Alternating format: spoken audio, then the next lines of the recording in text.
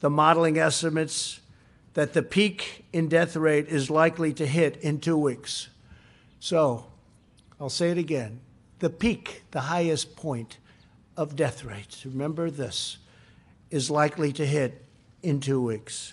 Nothing would be worse than declaring victory before the victory is won. That would be the greatest loss of all. Therefore, the next 2 weeks and during this period, it's very important that everyone strongly follow the guidelines, have to follow the guidelines that our great Vice President holds up a lot. He's holding that up a lot. He believes in it so strongly. The better you do, the faster this whole nightmare will end.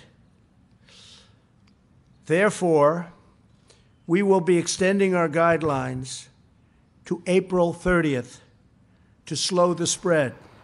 On Tuesday, we will be finalizing these plans and providing a summary of our findings, supporting data, and strategy to the American people.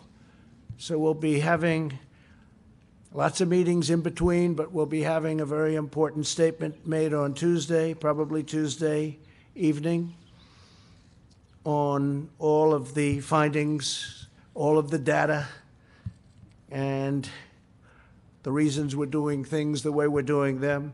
We can expect that by June 1st, we will be well on our way to recovery. We think by June 1st, a lot of great things will be happening.